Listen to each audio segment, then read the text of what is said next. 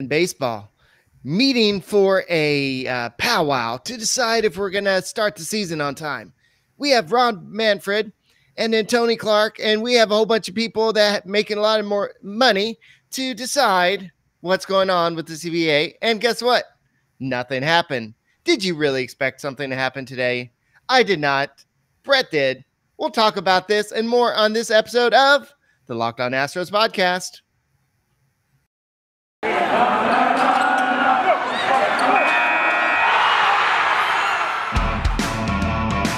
Hello and welcome to Locked On Astros, your daily Astros podcast. Here are your hosts, Eric the Man Heisman and Brett H-Town Wheelhouse Chansey.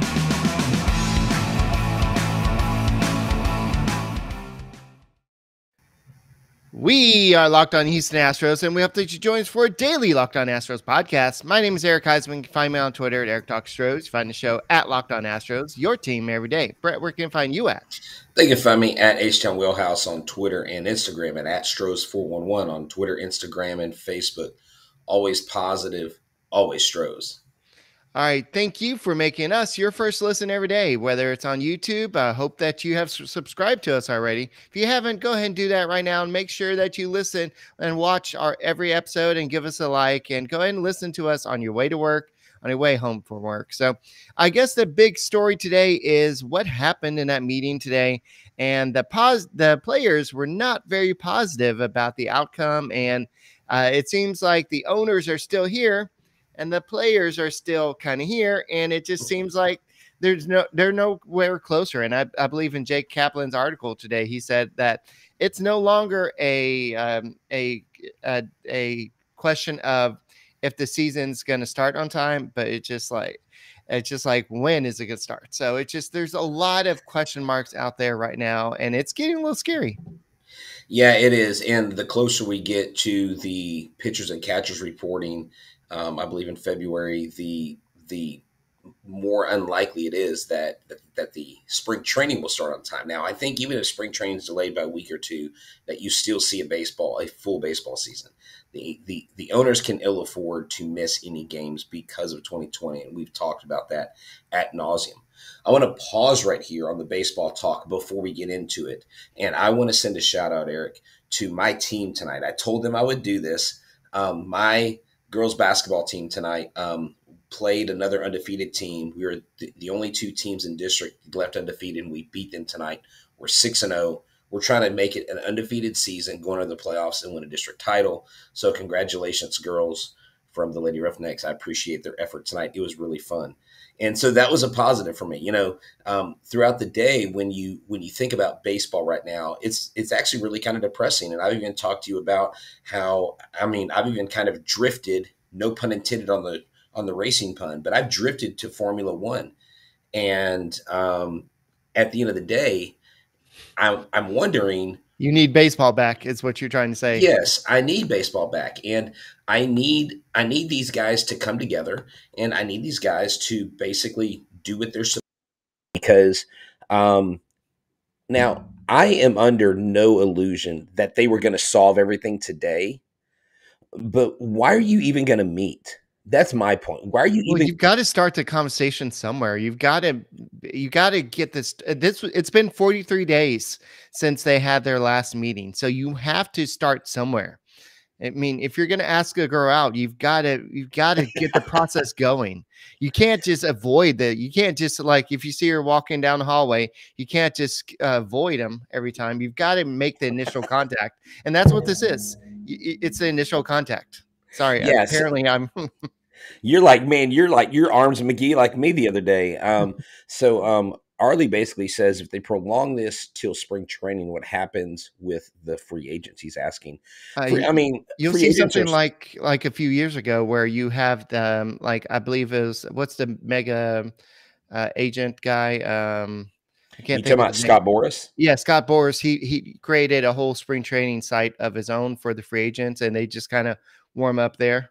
And so you might see like all the free agents kind of start there until they get signed, something like that. Yeah. No, yeah. And it's just going to be a frustrating process. And I think maybe after this show, I mean, obviously, until something comes out, it's not something that we're just going to sit on and this is all we're going to talk about, because we've got plenty to talk about, things we haven't even hit on, and something we'll talk about later on the show with a rising star in the Astros organization, just continuing to turn heads and do amazing things at the plate.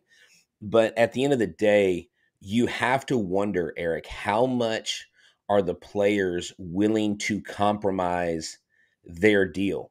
Because the owners very much feel like the ball is in their court. But like I said before, I think the ball is more in the players' court, because the owners, more than the players, need those games, need that revenue. Because the players have the contract, so they have to get paid. Um, the only way they can pay them is if they're getting receipts at the gate. So what does that mean for this year? If they lose spring training games, I don't think they lose that much money in spring training, but if they lose regular season games, you're talking about a ton of money, even if you lose 5 games. I don't know what the calculation is, but it would not be, I mean, across the league, it would be a huge loss. Yeah, but you also, if you have spring training loss, you're going to push that into the regular season.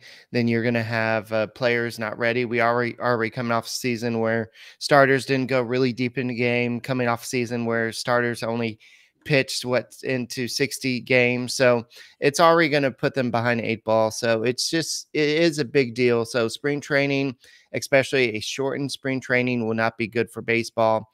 And so it's not good. So this is it's just not very good that nothing's going forward, and no follow-up bargaining has been scheduled, and it just doesn't seem like they're even close to a deal. And so there's been the MLB, the owners have kind of come back down on some things, and they did make some changes. And one of the things was that they said, you know what? Okay, y'all keep on worrying about the Super 2 salaries, the stuff. So I got you. I got you. This is what we got.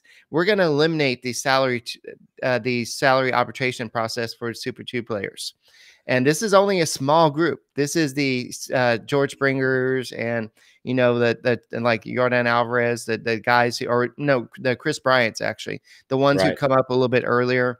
And so they meet that criteria, and they're good enough to do that. And so they said that MLB offered to pay those players instead based on a formula, while maintaining the current arbitration process for those players 3 to 5 years of service time. So they're kind of getting rid of that whole Super 2 rule, sort of. And so they're trying to find a way. But here's the issue. The players want they're tired of the whole service time manipulation. Oh yeah, definitely. That's something that the owners have really taken advantage of. You know, I mean, we've seen it here in Houston with guys like George Springer.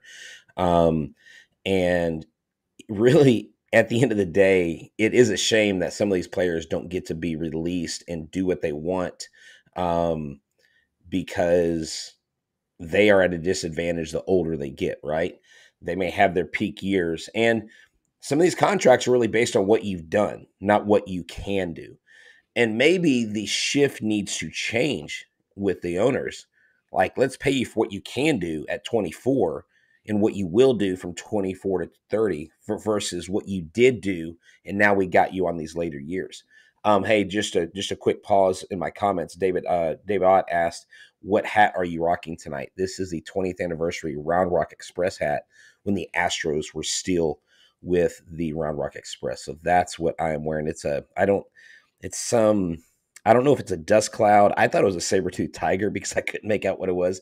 It's something to do with the Round Rock name, with some rock in Round Rock, Texas. I don't know the history behind it. My bad. But that's what it is. 20th anniversary, AAA, Round Rock Express Astros hat. All right. So yeah, the big thing that the players want is they want like I was saying, MLB does not want to adjust the time it takes players to reach free agency or on revenue sharing. And Commissioner Rob Manfred has spoken out against changes on those fronts. And MLB, the Players Association lead negotiator Bruce Meyer has said that MLB has said at the table that would not make any changes in those areas. And the players, however, have shown a willingness to drop those requests at this point or at some point. So, but it just seems like the players are willing to concede at certain things, but not right now. And the thing is there's no, yes, the deadline, I mean, pitchers, catchers reporting is like about a little more than a month away, Yeah. but there's no hard deadline yet. And so it's just like there's not that push. And once Right. that push gets closer, that's when you'll feel both sides feeling the pressure. I agree with you 100%. So, Arlie Riffle asked this: if it is prolonged, meaning the lockout, do you think the free agent's asking price goes down? I think the free agent's asking price only goes down if the CBA is affected in a way where the clubs have less to spend. If it goes up and higher, that's only going to make that market even more. So, with that being said, it's amazing to me to think that some of y'all out there eat protein bars and it's not called a Built Bar. Why? Because in this new year, in this new you're out there working out. You're out there trying to get healthy because 2021, maybe your diet was wrecked. Maybe you just had a rough year. And you're like, I'm going to turn it around. Well, you need to go to Built Bar. You need to go to built.com and check it out. This is an amazing protein bar that tastes like a candy bar. It's 100% chocolate. It's not chalky or waxy. It doesn't taste like a chemical spill. It is 100% real chocolate that it's wrapped in.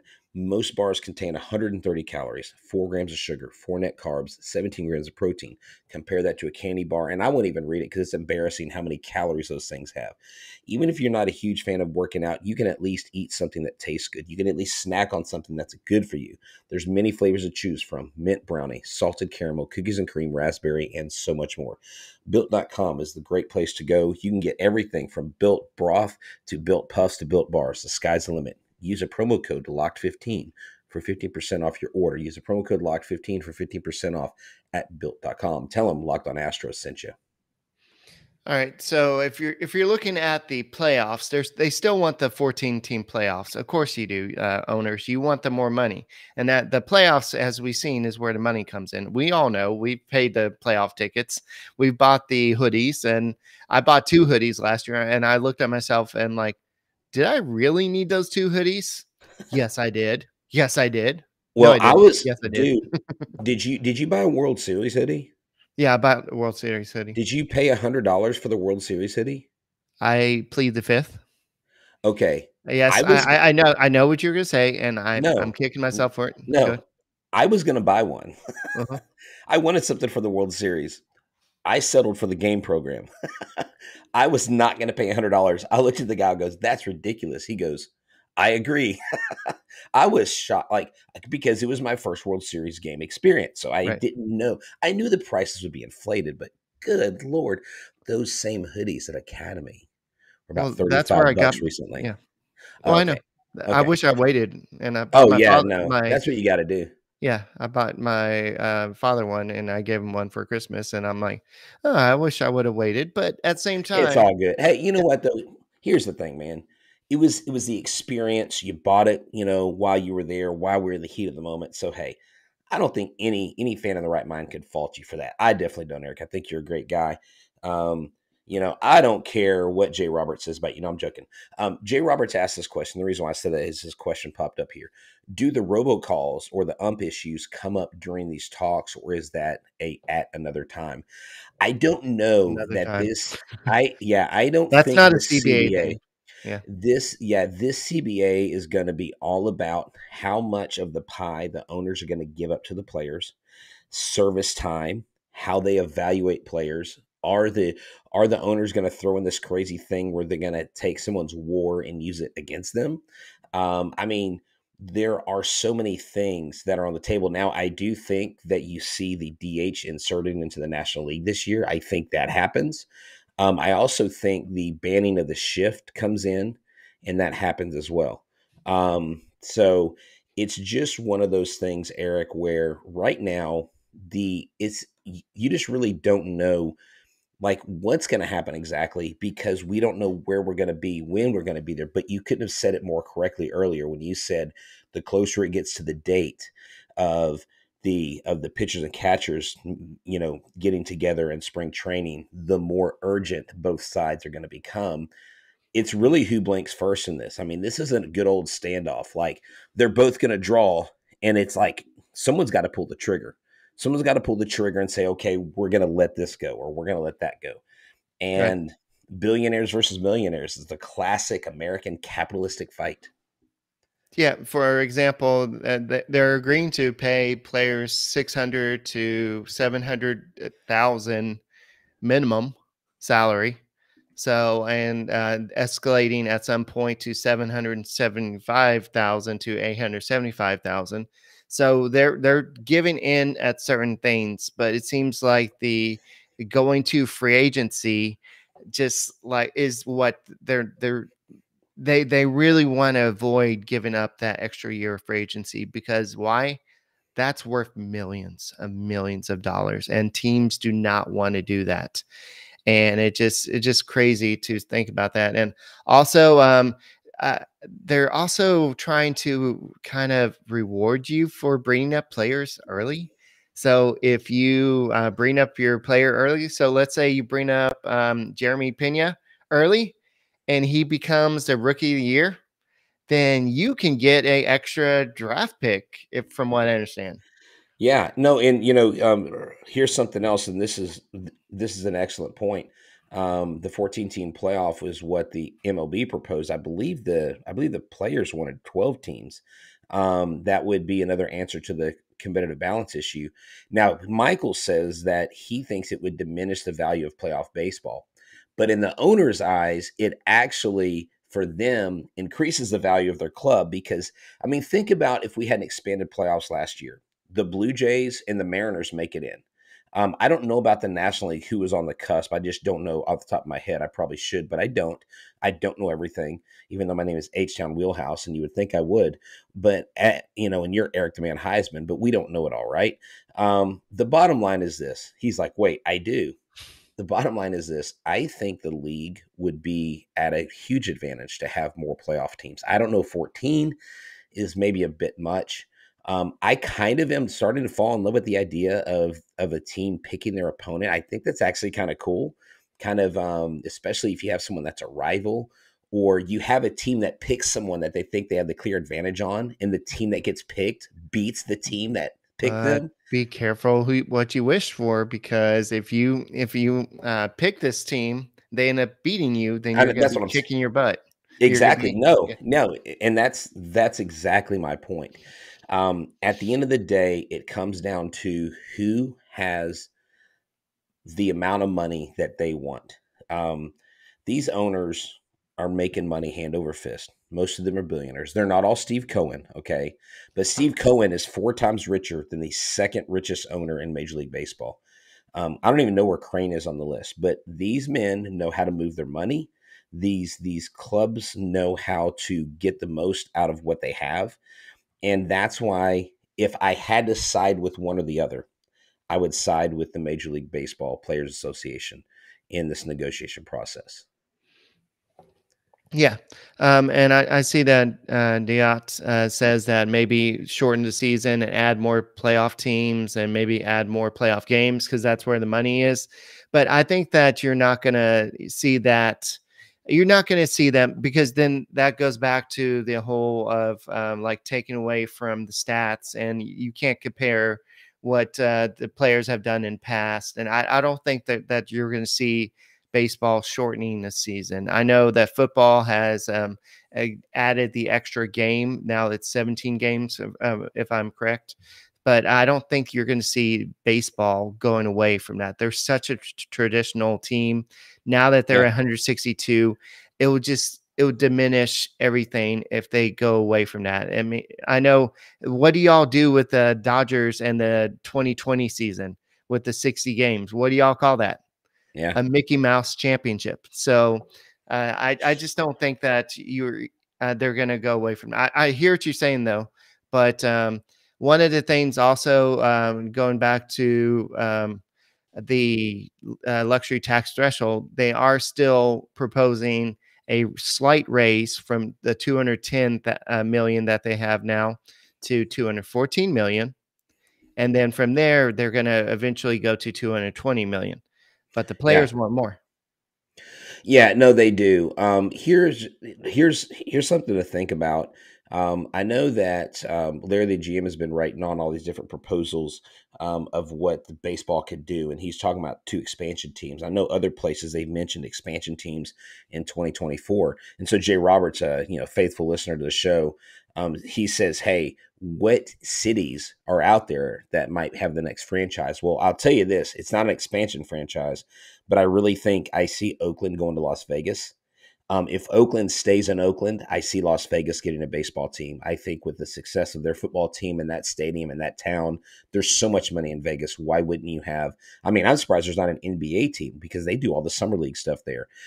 Portland, believe it or not, is a possibility because Russell Wilson is an owner in a sports group that is trying to put together a team that would see Portland, Oregon have a baseball team, and that is backed by Russell Wilson and Sierra Wilson. They're like, I don't know if they're majority owners in this group, but I've seen that bantered about. So you have Portland. If Oakland stays there, you have Vegas. Those are the 2 cities. Eric, I don't know off the top of my head what other cities there would be out there that would be able to I host a would team. love San Charlotte, Antonio, but San Antonio, but is it a big enough market? I mean, I don't know. San Antonio I don't know. could. It's hard to I bet on where you're going to put a new team. True. It's just kind of like wonder what betonline.ag would say. Yeah, so BetOnline is the best and easiest way to bet on all your sports action. It's a new betting year, and they remain the number 1 spot for all sports wagering for 2022. It's a new year. This new updated desktop and mobile website is great and easy for you to sign up today. Receive your 50% welcome bonus on your first deposit. Just use your promo code Locked On to get started. From football, baseball, hockey, boxing, and UFC, right to your favorite Vegas casino games. Don't wait to take advantage of all the amazing offers available for 2022. BetOnline is the fastest and easiest way to wager on all your favorite sports. BetOnline, where the game starts.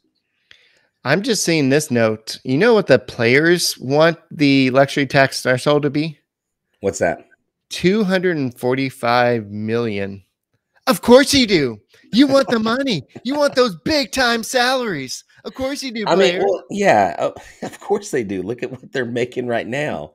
I mean, here's the thing, and just to take an Astros spin on this, if you sign Carlos Correa, if you do get Crane to bend and break, you will not be able to sign Jordan or Tucker.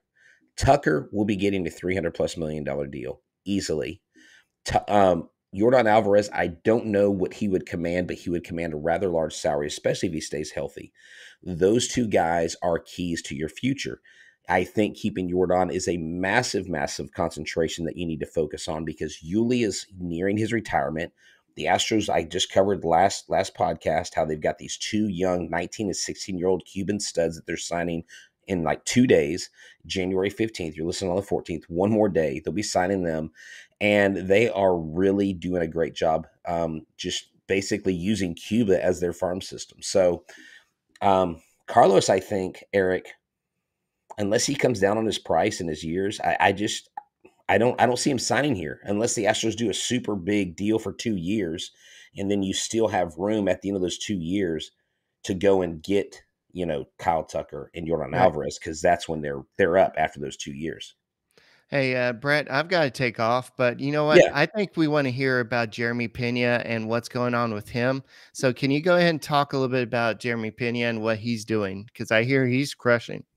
Yeah, definitely. Hey guys, thanks for staying tuned in to Locked On Astros. We are your team every day, and make us your first listen. If you haven't subscribed to our YouTube channel, please do so. If you're watching, please hit the like button and make sure that you share with 2 or 3 friends this week about Locked On Astros, because in this off season, we know it's tough to sit here and talk about baseball, but we find ways to get around the lockout blues. We find ways to make sure that you're up and you're up to speed with all things Houston Astros. So let's talk about Jeremy Pena. Now, before I talk about Jeremy Pena, let me lay the groundwork for this. And I'll spend about 4 or 5 minutes on this. Number 1, Jeremy Pena is not Carlos Correa. Okay.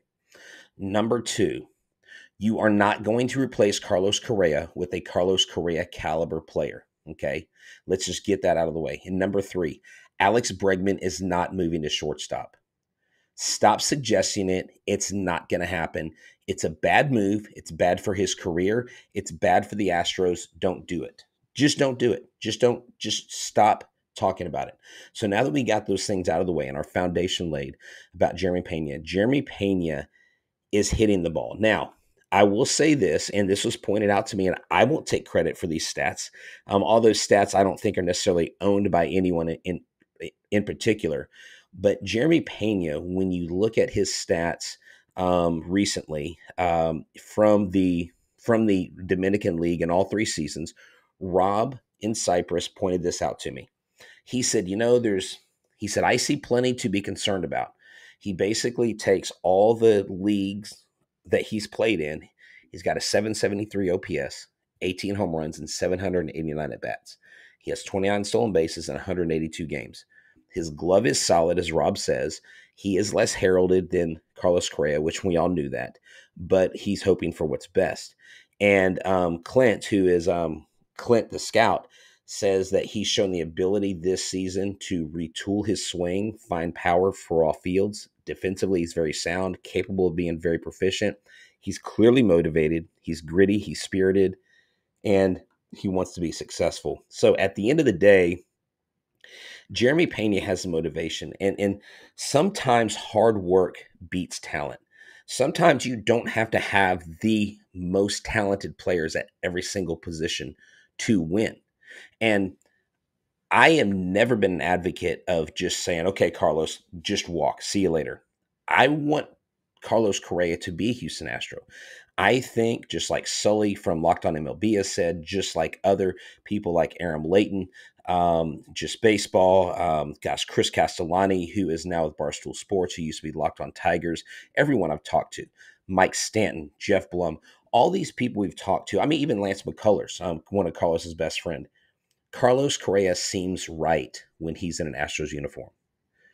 But the writing, I think, is on the wall. And unless Carlos Correa is willing to come down, give some sort of a hometown discount, I think, number one, if you lock him up for too many years, you ruin your chances of getting Kyle Tucker and Yordan Alvarez back when they're done. So with that said, with that out of the way, Jeremy Pena is coming. Jeremy Pena can hit. Jeremy Pena is motivated. Jeremy Pena is a high motor guy. It's almost like it's almost like him and Siri went to the same school of hype or the school of swag.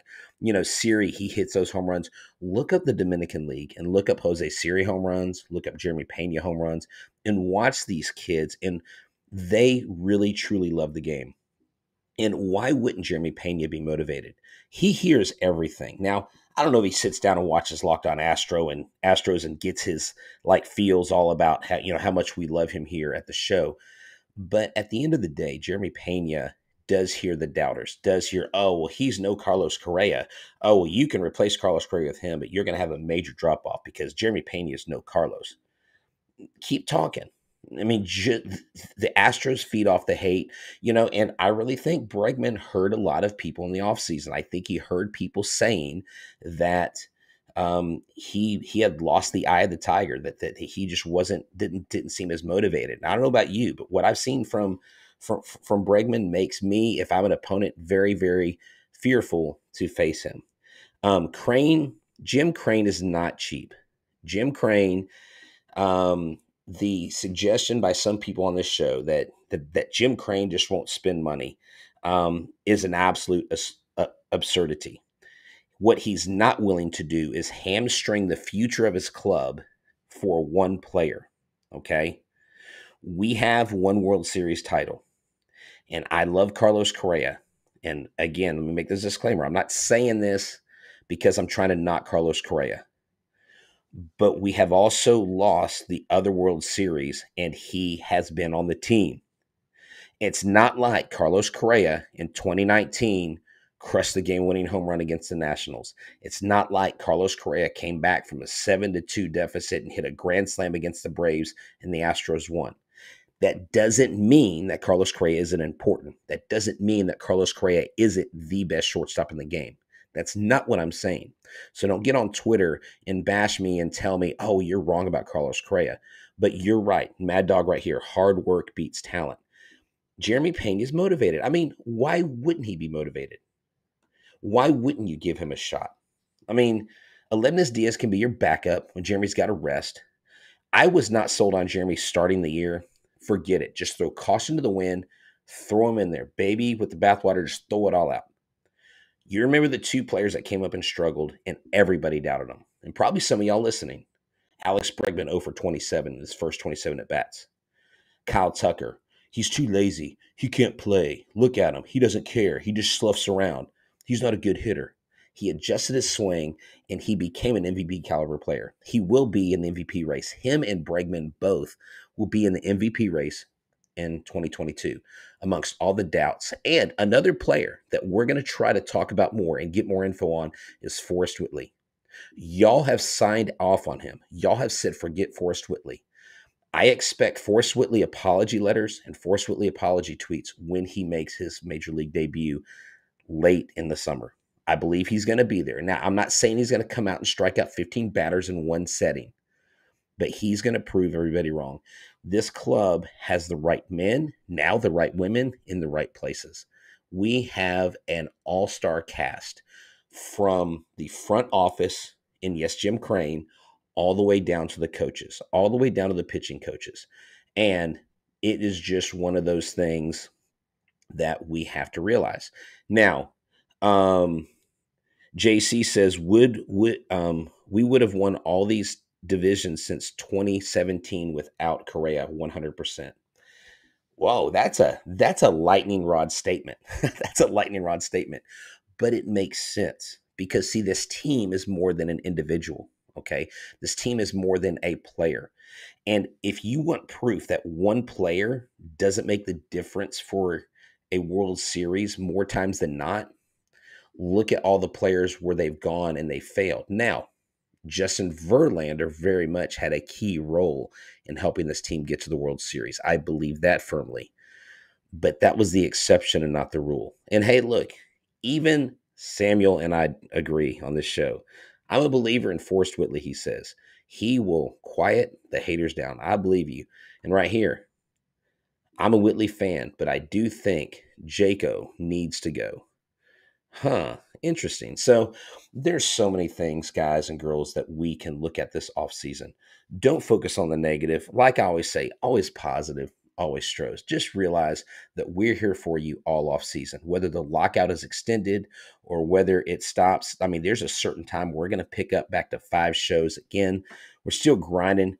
I'm just going to ask y'all to just keep sending positive thoughts our way, trying so hard to nail down interviews from outside of our reach, just really expanding our reach.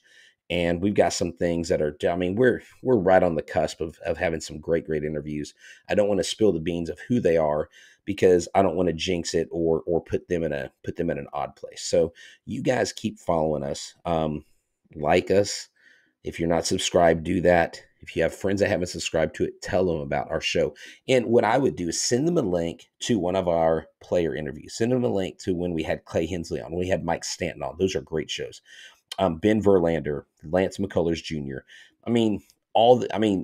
Robert Flores, Roflo from MLB Network.